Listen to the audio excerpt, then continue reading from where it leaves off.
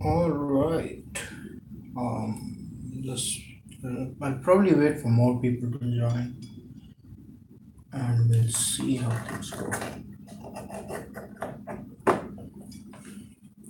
Um, Adding the ADB cable at this point, and as you can see, I have moved to Android. Back on Android Wear. It's not actually Wear OS. It's just the 2.0 Android Watch OS. Is that what they called it?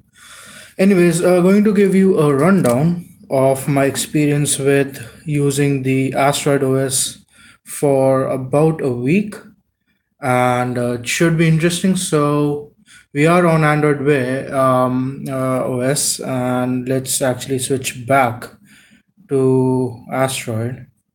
And as you may know, that I do have Asteroid on a live boot, so all I have to do is sudo adb devices and see if my watch shows up. Um, hmm, yes, it does. And then sudo adb reboot fast boot. I think this was the one, or this bootloader.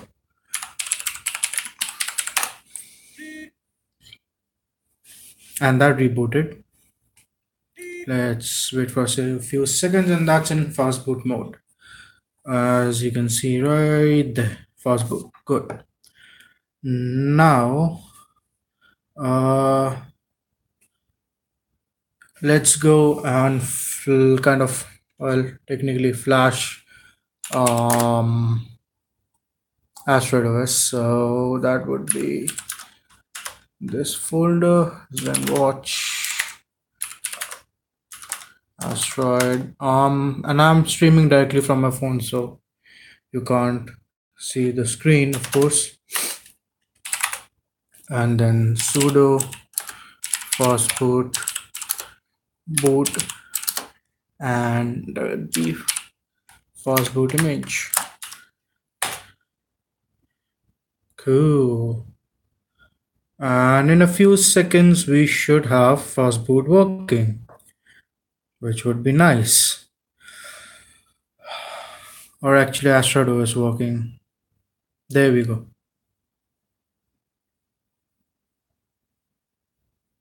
There we go. That's where I left it previously. Alright, so the basic rundown is I am, for the most part, in love with Asteroid OS. I really like it. It's super smooth, especially when you compare to the current state of Android OS on my watch, which is super laggy. The animations are just amazing. There are some really great watch faces, like this particular one. So now that I've sort of rebooted to the Asteroid OS, I'll probably stick to it for another week. And the reason I stuck with it for a week is because the battery lasted that long. Of course, it has to do with the fact that my Bluetooth or Wi-Fi isn't working, but even with those two things working, I'd say it'll last at least 3 days, which is a like a big improvement. Because technically, Android Wear OS or Android Watch OS doesn't even last like that long, and it's pretty bad. So apart from that, the one complaint that I've heard a lot people talking about is the lack of Play Store or an App Store. So yes, that is something that the AstroDOS really lacks, but it has most of the functionality built in, like agenda, your calendars, and a basic calculator, some alarm clock, your music player, and everything else. And then it has push notifications. So the amount of things that I care about personally in a watch are fulfilled. So I mean, if the Bluetooth was working, if I was getting my notifications, I would have already switched to Asteroid OS permanently. But sadly, that's not the case. I'm not getting my notifications and all of that stuff because again, Bluetooth and Wi-Fi works. I They say it works. I haven't seen it working, and yeah, Bluetooth doesn't work. So the push notification stuff, or connect to your watch from your phone thing doesn't work. The second thing that truly bothers me is the lack of an always on display. So it's not always on. It turns off, and then you have to manually turn it back on. So I think that's one of the reasons the battery lasted that long. But I mean, still, if it's an OLED screen, shouldn't worry that matter that much, and you can see the IR light if you're watching in high def. The IR light from my phone's camera, which is pretty cool. Again, that's off topic, but yeah, I mean, for the most part, I don't think there should be. I have personally any issue with running ASTEROID OS regularly after this week of use. I love it, and yeah, just if someone really got Bluetooth working for this particular watch, that would be godsend. Yeah, apart from that, I mean, uh, yeah, but at shift, I have no issues with that. Um, so that's about it. That's pretty much it. It's not a very long live stream. Um, just the basic rundown of the watch OS and my experience so far.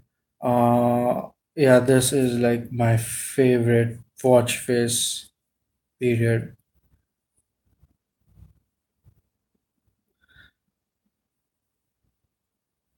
All right, so I mean, if you guys have any questions, leave it in the chat. I'll just stick for another minute and then we can call it a day. I do have some more interesting live streams coming along probably in a day or two, but we'll see about that how they go.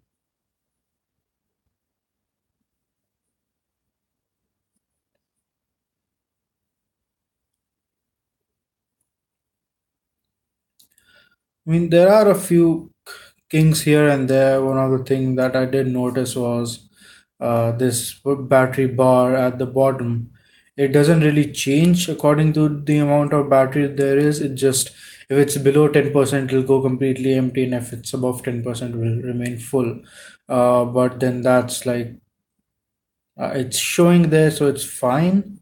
But I mean, when you glance at it quickly, it just doesn't make any sense. All right, so I'm not seeing any questions in the live chat. You can always hit me up if anything comes up. So that's probably about it. All right, one question: are there any plans to implement the pedometer? Depends on if your watch has it. Currently, I don't think the OS has that functionality built in or any fitness tracking functionality built in at the moment.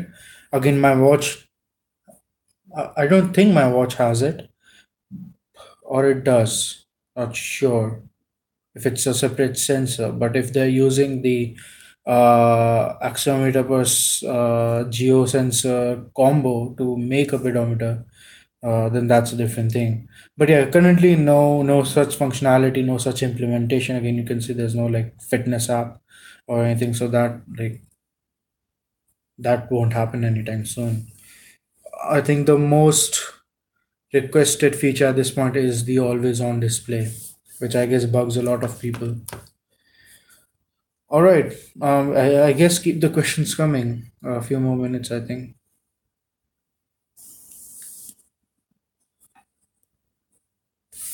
Doo-doo-doo. But to be honest, YouTube has, I mean, off topic, YouTube has, I think, got their phone streaming thing straight. Streams don't drop smooth, it happens really well. The last time I tried streaming with my phone, it was a nightmare.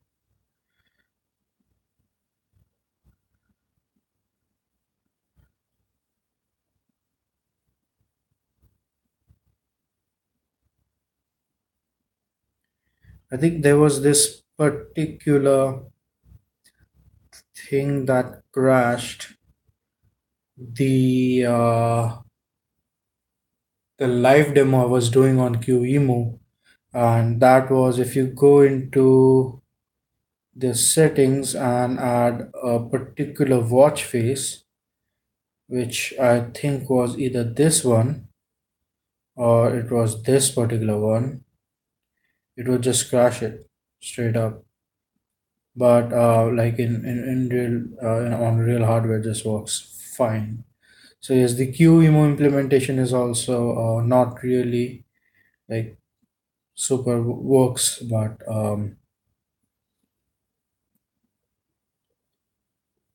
it's the other thing is this OS doesn't really detect that it's kind of on a circular display, and it cuts a whole lot of things off.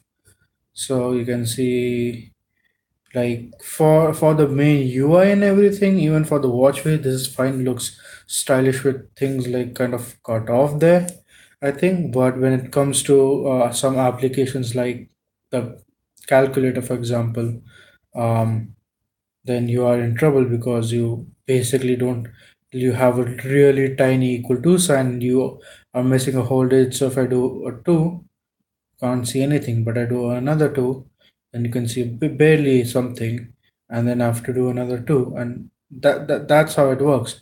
But if you like slide it down, and you can like just barely see that there are three twos there because I typed them in. And because of this, the way the screen is being cut by the US, it doesn't really match up, which is sad because something like a calculator, that matters. For everything else, I don't care that much because pretty much everything happens in the center. All right, I guess that's about it. Now I'm ending the live stream. Kind of tired. Hopefully, see you all in tomorrow's live stream if I can make it. Hopefully, I can. Who knows? All right. Thank you all for watching, and I'll see you all in the next one. All right. Bye.